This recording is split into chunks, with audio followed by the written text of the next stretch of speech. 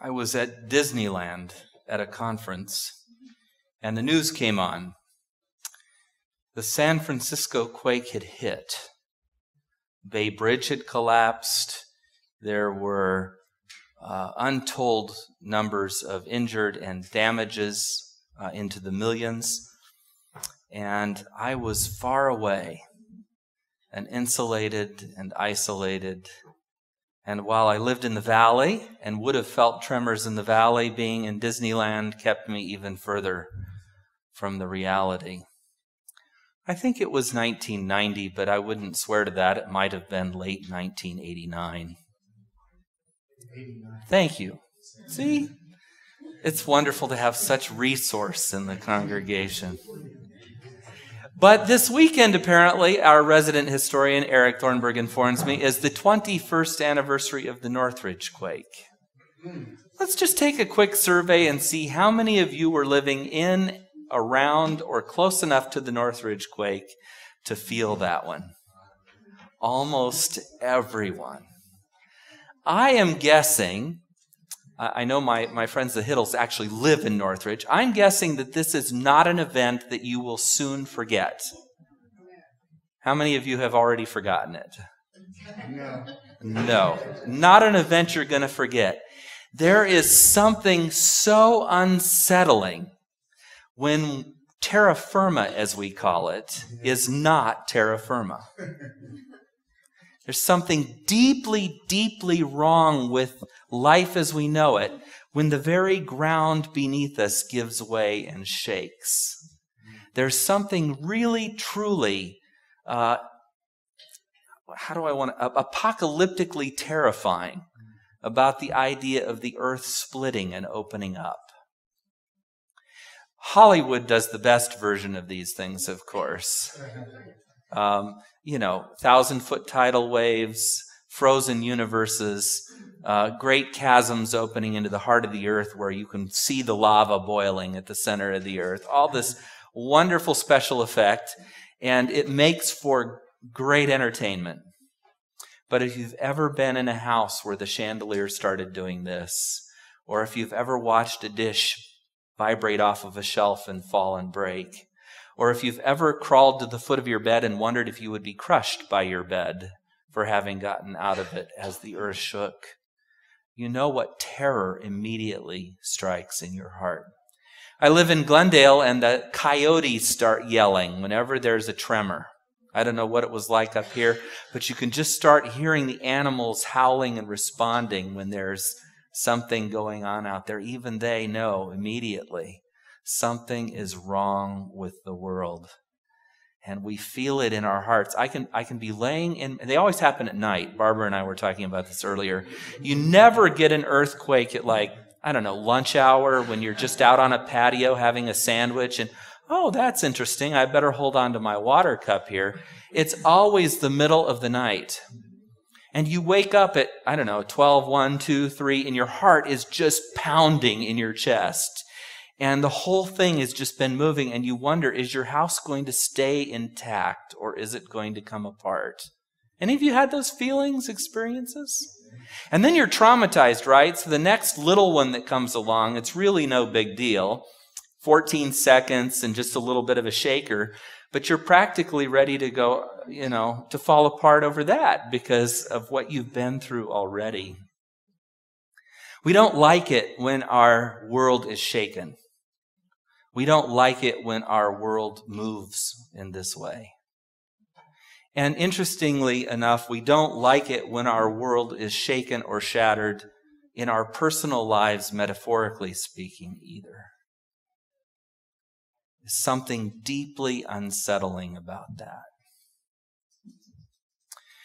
And so today, as we think about what it is that we as people just go through as part of life, tragic sometimes, painful sometimes, difficult sometimes, challenging enormously, utterly destructive sometimes. What we go through in life sometimes makes us and sometimes breaks us. I've always heard Christians say to one another, oh, I'm sorry you're going through this, but it's just going to make you stronger.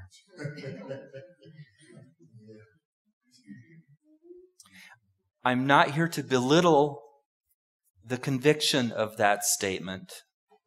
I am here to suggest that sometimes it crushes us and breaks us. And what I hope that we can develop in our year with God is the kind of faith that will withstand a shaking. Now, this may not work as a metaphor completely, but the alternatives aren't good, okay? Because when you leave earthquake country, you end up in snow country. I have never broken my tailbone in an earthquake yet, but it would be pretty easy to do in a sidewalk in North Dakota in the wintertime, I'm thinking. And when you leave earthquake country, you go to typhoon and tornado and hurricane country. Now, you're in bad shape if you're living in a place that has all those things. Strongly urge you to consider maybe moving. But we're in Southern California and we don't have to deal with that. I mean, think about the people in Mississippi. They will never move here because they are afraid of earthquakes. But we get one of those things, what? Big one every 20, 25, 30, 40 years. They've got 20 names of things coming through every season. They've got Typhoon Paul and Hurricane this and, whatever it is, Tornado Gladys and Ethel and, and these things are carving 100-foot swaths through their cornfields and taking their barns and moving them from Mississippi to Arkansas. So I think that the alternatives to going through the shaking, spiritually speaking as well as literally, aren't good. And yet I hope that we can develop a kind of personal strength and connection with God that enables us perhaps to endure some of these things. Now I'm going to weave back and forth between a couple of different ideas that to me are related and connected, but may actually be very different in your mind. Forgive me for that, but bear with me, because I think that we could talk about the idea of fear and trembling. Trembling is a kind of tremor or trembling. That could have to do with something having to do with awe or wonder or respect. And while we might have that for an earthquake, that's not exactly a related concept. We might be talking about a way of understanding our spiritual life as opposed to a physical reality. We may be thinking in apocalyptic terms when we read some of these texts and be looking forward to the physical signs that surround our understanding of what's going to happen when Jesus comes the second time. And it may be that some of the physical signs described by Jesus as symptoms of what we're going to experience before he comes may not just be physical, but may be spiritual as well. And so we're gonna live with a couple of these thoughts for a few minutes this morning together as we think about the year ahead of us and what it might mean to deepen our relationships with God in such a way that our connection allows us to withstand the shaking, so that our house, spiritually speaking, doesn't come off its foundations, so that we're not able to not live there anymore. Because you're way ahead of I always appreciate you so much because you're so ahead of the curve as a group. You immediately understood earlier that the idea of what, going through some of these things just makes you stronger. You immediately understood that while that can be the case, it's not necessarily the case. You've seen the human carnage along life's path. You've seen people who've given up faith. You've seen people who've given up God. You've seen people who've given up any hope in life. And you've seen people who've given up life itself through the shaking, through the challenges that they've faced. And those hard realities are part of our collective existence, part of our collective understanding, and even part of our collective sadness, if you will. We know that our lives as we live them here aren't perfect. We know that we deal with some really, really ugly and difficult stuff. And how is it that we as Christians, people who maintain a faith in a God that we believe is powerful and strong and good and able to protect and willing to, and we've seen this in instances in our lives, and then it feels like it's not there. It feels like God has just taken a vacation. It feels like, why would something that, we think he could have or should have prevented now happens in our lives, leaving us so bereft or so devastated or damaged? And where is God in all of that? And I just, I want to just pause and as we look at the text, let's just ask God to kind of enlighten us and strengthen us in this time. Pray with me. Lord, as we open your word this morning, especially with this very difficult and challenging sort of idea of what it means to go through really, truly devastating and difficult experiences and still somehow hold on to you. Please enlighten us this morning and open our eyes to the ways in which you will hold on to us. For we love you and we want to be closer to you, especially as we think about what it might mean to have a better version of ourselves individually and corporately as we go through this year. Thank you. Amen.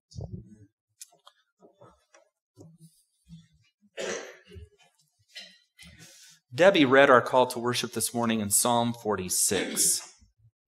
I would invite you to turn there. We're going to spend a little time in this together. I'm not going to do a line-by-line sort of homily and commentary on this, but I do want to point out a few things that poetically speak to our situation.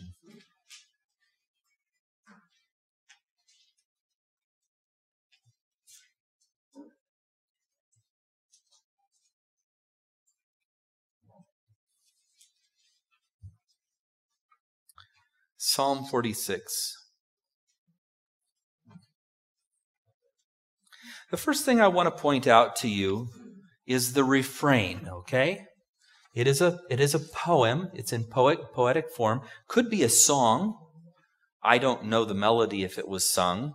But we start in verse 1 with God is our refuge and strength, an ever-present help in trouble.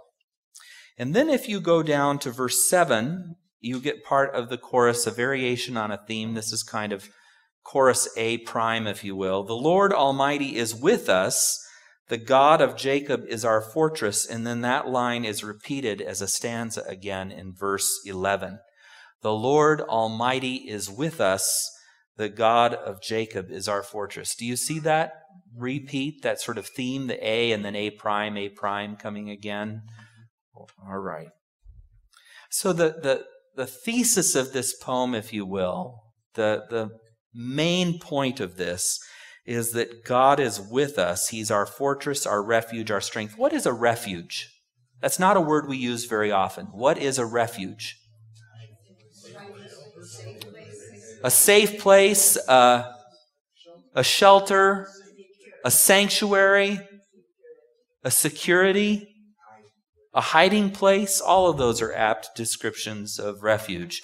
God is our refuge and strength, and ever-present help in time of trouble, as the King James says, are in trouble. Now, what does ever-present mean? Now, is this just poetry, or do we think there's something theologically true about this statement? Just curious. I'm not playing with you. Talk to me. I want to know. What do you think? You think there's truth to this? It's a theological statement as opposed to just a poetic alliteration or something. Okay, so what we have to conclude then, intellectually, because we're not going to be able to necessarily feel this emotionally, you see, there's a difference, is that if we believe theologically that God is ever present, then we have to believe that God is with us even when we don't believe that He is. We have to believe that God is present to our crisis even when we don't see Him intervening. God is present in our crisis even when we don't see his hand at work. In order for this statement to be true, everything I've just said has to also be true. His presence can't depend on your ability to see his workings. His presence can't depend on your emotional response to what's happening around you. His presence can't be dependent on your declaration of whether he's there or not. But does that follow logically? Or are you now all, I'm not so sure about that, Pastor? Therefore, we will not fear. Somehow that doesn't work for me. I'm pretty sure it doesn't work for most of you. And so I might have some growing to do. Therefore, we will not fear though the earth give way and the mountains fall into the heart of the sea. What does that sound like to you? Earthquake. A pretty good one. Now we're talking about one that is not just one of these cute little 6.2s or charming 7.1s. Now we're talking about something that might be a 13. All right? It's taking a mountain and throwing it into the depths of the sea. Now we're talking about something that's not going to produce a charming little 100-foot tsunami. Now we're talking about something that isn't going to go into the villages of the edge of the sea at Thailand. It's going to go all over Thailand. Okay. So the psalmist has never experienced this kind of earthquake. This is something he's talking about. He's never seen this kind of devastation, literally. So he's also perhaps talking to us spiritually, isn't he? Is that possible as we read this as poetry? I see some of you nodding. You know the nature of poetry is that sometimes it can use a real physical thing to be descriptive of something that's not physical. That's something metaphorical in our lives, something we can allegorize or speak of in metaphor. The sea now we're speaking of in verse 3. Though its waters roar and foam and the mountains quake with their surging. That's a lot of energy. I had the privilege of driving very early in the morning up to Big Sur in December. Some of you know I'm in a graduate program, and I was going to take an interview up in that area with a director of a preschool. And on the way up, I noted I had never seen waves this big in the Pacific on that particular coast before. They were gigantic. And you should have seen the white caps and the way in which the rocks produce spray. It was absolutely spectacular and totally frightening. I thought I would not want to be out there for anything. And the person I was with is an avid surfer, and he didn't want to be out there for anything. Amazing surf. You watch the power of this water. And if you've ever been in even a 3-foot swell, you know that it just kind of moves you. You don't move water, it moves you. There's this tremendous power of the sea. And so the psalmist is not describing something trite here. This is something really big and powerful, something really scary that's happening. And then he turns to a scene of utter peace. There is a river, water again, but not the sea, whose streams make glad the city of God. The holy place where the Most High dwells, God is within her. She will not fail. God will help her at break of day.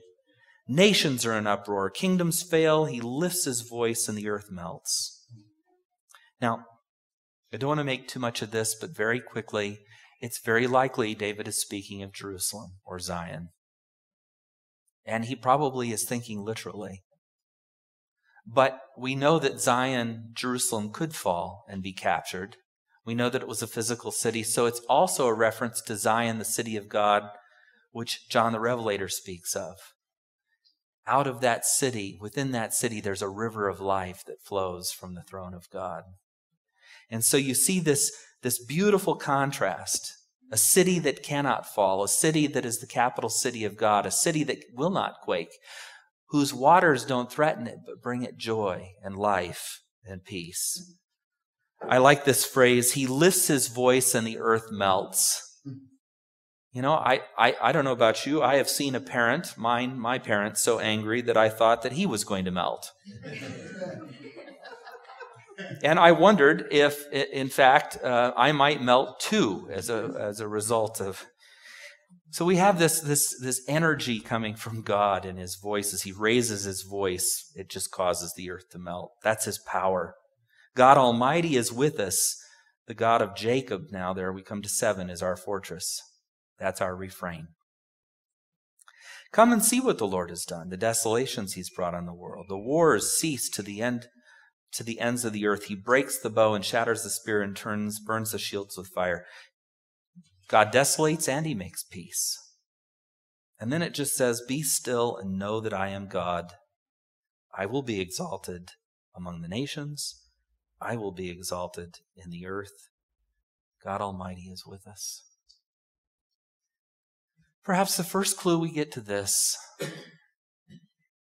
place where we can survive the shaking and the tumult of the waters and the destruction around us is this phrase, be still and know that I am God. We think of it as a place of powerlessness, but it's a place of tremendous power. We think of stillness as inactivity, and it's a place of tremendous discipline. We think of stillness and we want to move. Sometimes when the shaking comes, we, like Job, must sit at the fire in silence and scrape our boils with the potsherds. Sometimes we, like Job, need to listen to our friends tell us all sorts of things, horrible things. And we need to know our God. This passage invites us in the midst of all of the things that are happening around us. Earthquake, surging seas, mountains falling into the seas, desolation, warfare that's ended. In the midst of all of these things that are happening, this passage invites us not to meet war with war, or to be stronger than the quake, or to presume that we could shape the voice of God that when raised melts the elements. It invites us simply to be still and know he is God. Maybe that's an admission of powerlessness. Maybe that's a statement about dependence. Maybe that's a quiet space where God enters and gives us the kind of peace that flows in this river, this stream that makes glad the city of God.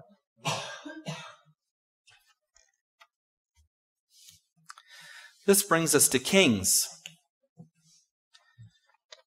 Elijah, the great prophet. He's battled the priests of Baal on Carmel. He's done his work, and he's run. He went to a cave and spent the night, and the word of the Lord came to him, "What are you doing?" And Elijah replied, "I've been very zealous for you, God. The Israelites, they've rejected you. They've torn down your altars. They've put all the prophets to death. I'm the only one left, and now they're trying to kill me too." Don't you love Elijah at this moment? I could not love him more. Not only is he tired and exasperated, but he's talking to God like he's tired and exasperated. And he's not even telling the truth. I love that God can totally handle that. You don't hear God saying to Elijah, "You're a liar, get your facts straight." You don't hear God saying to him, "What's the matter with you? I just delivered the priests of Baal to you. What's wrong with you? I just burned up your offering, the wood on the altar, the stones of the altar, the water around the altar. What is wrong with you, Elijah?" Elijah's seen God act in this great way, and then he's tired, and he's running, and he's hungry. He's been ministered to, but and he doesn't see God in any of this. Now that's a different kind of shaking, isn't it? You've just done something great for God, or you've just had this incredible experience of God. Your faith is bolstered, you're high, you're excited by what you've seen, and boom, it all falls out from under you. The high is gone. Where is God now? Listen, Lord, what is this worth anyway? Yeah, I was on Carmel. Yes, we did. Well done. But I'm the only one. What's it worth to you? I'm the only one. Boy, have you ever felt like that? Oh, come on. Well, you haven't been to a Southern California Conference pastors meeting. That's all I've got to say. That is an experience where you feel like the only one. So God sets Elijah straight, so gently, so beautifully. Go stand on the mountain in the presence of the Lord, for I am about to pass by. Let's have a little chat. Here's the God whose voice melts the rocks, right? A great and powerful wind tore the mountains apart. Is that a pretty powerful wind? But the Lord wasn't in the wind. After the wind, there was an earthquake. That's from bad to worse. And the Lord wasn't in the earthquake. And after the earthquake, there came fire. But the Lord wasn't in the fire. And after the fire came a gentle whisper. And that's where God was. Now, it may be that this writing is something of a response to ancient Greek philosophy. Earth, wind, and fire, the sort of Zeno elements, the deity of the elements, these are the things that contribute to the creation of everything and so forth. It may be that there's a Yahwist statement in this about that. But it's really telling that out of all of these extraordinary things happening around Elijah, God is not in any of them. He's in the whisper. Let's turn in our Bibles to 1 Kings 19 physically so that we can be sure.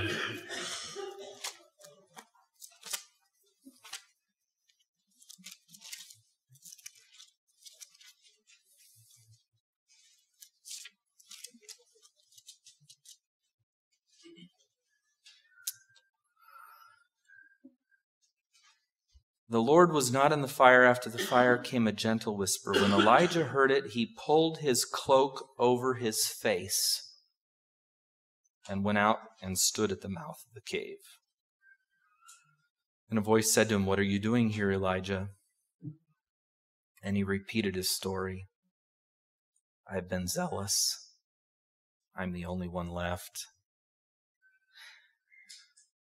Then the Lord said, "Go back the way you came and go to the desert of Damascus. When you get there, anoint Hazael king over Aram. Also anoint Jehu son of Nimshu king over Israel. And anoint Elisha son of Shaphat from Abel-Meholah to succeed you as prophet."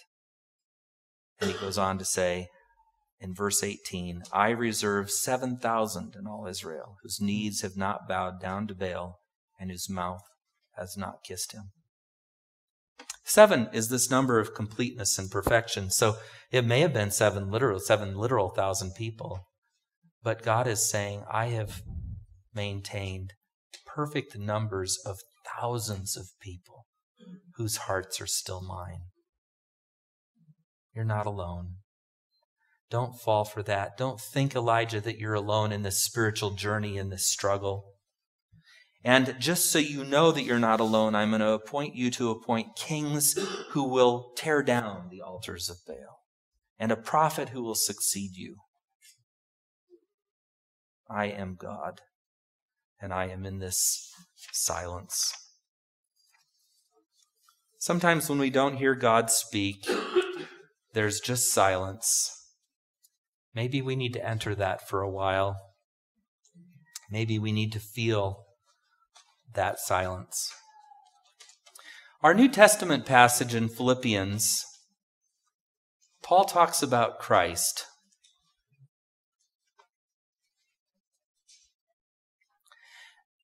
And this is perhaps the most powerful point of all. The Lord of the universe made flesh come to dwell with us, who being in very nature God. Now this is of essence God. Doesn't consider that something to use to his advantage. But not only becomes a servant and takes on human form, created form, but he became obedient even to death, as we all must, even to death on a cross. So God exalted him and placed everything in heaven, earth, and under the earth under his name. And it says this: continue to work out your salvation with fear and trembling, for it is God who works in you to will and act in order to fulfill his good purpose. If we who take the name Christian are to take that name seriously, then the Christ who came and was not exempt from suffering and death, even a shameful death on the cross, was not exempt from torture and shame, was not exempt from alienation and pain, was not exempt from trial and tribulation and tempting and testing. Why should we as Christians consider that our lot should be any better? As it goes for the master, so it goes for the servant. Surely you have seen these shows on television, and they're often very unscholarly and badly done. That said, you know that when an ancient king was buried or queen was buried in many cultures, sometimes the queen, though living, would be killed and buried with the king, and sometimes servants were killed and buried with the king to serve him in the afterlife. As it goes with the master, so it goes with the servants. Work out your salvation with fear and trembling. Is this about a lack of faith? Is this about our lack of conviction that God has saved and that we have salvation through Christ? By grace through faith? Is this about an insecurity over that which is sure to us theologically? No. This is about the fact that we, by very nature of the one we follow, are subject to difficulty, are subject to death, are subject to trauma and pain and tribulation and shaking.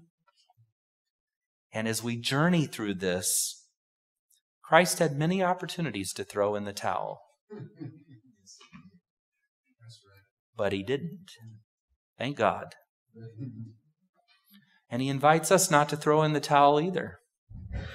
So we get this encouragement. Work out your salvation with fear and trembling, not because God has not already accomplished it, but because you have the right to surrender it.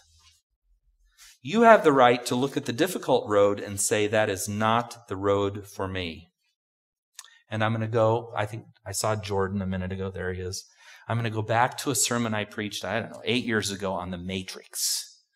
Any of you see the Matrix? Go see it. I think it's the best film made in forever. But anyway, there are some problems with it too, but I'm not going to digress into all of that.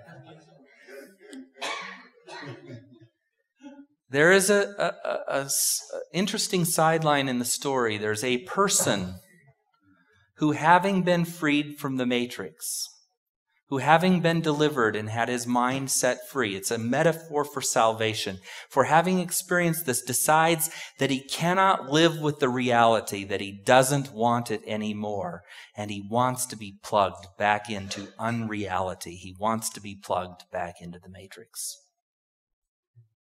He wants to go back to the world that isn't real, because for him it is more real and more pleasurable and more desirable than the world that is. And he does so, and in doing so, he betrays a lot of people who've been freed. He's a sort of Judas figure in the film, if you will. I bring that up because we have all been freed from the matrix of sin. We've all been freed by Christ. We've all been freed indeed, the Scripture says. But it's very tempting in trial and tribulation, in the difficulties of reality, to say, I don't want this anymore. It's very easy to turn from that and say, I want to get plugged back in. I want to live in unreality because it's more comfortable. It feels more secure, more familiar, more delightful than reality. For what it's worth. Finally, our gospel reading. Jesus is speaking apocalyptically here. We're looking at the signs of the end of the age. Signs in the sun, moon, and stars. On the earth, nations will be in anguish and perplexity at the roaring and tossing of the sea. That's apocalyptic language.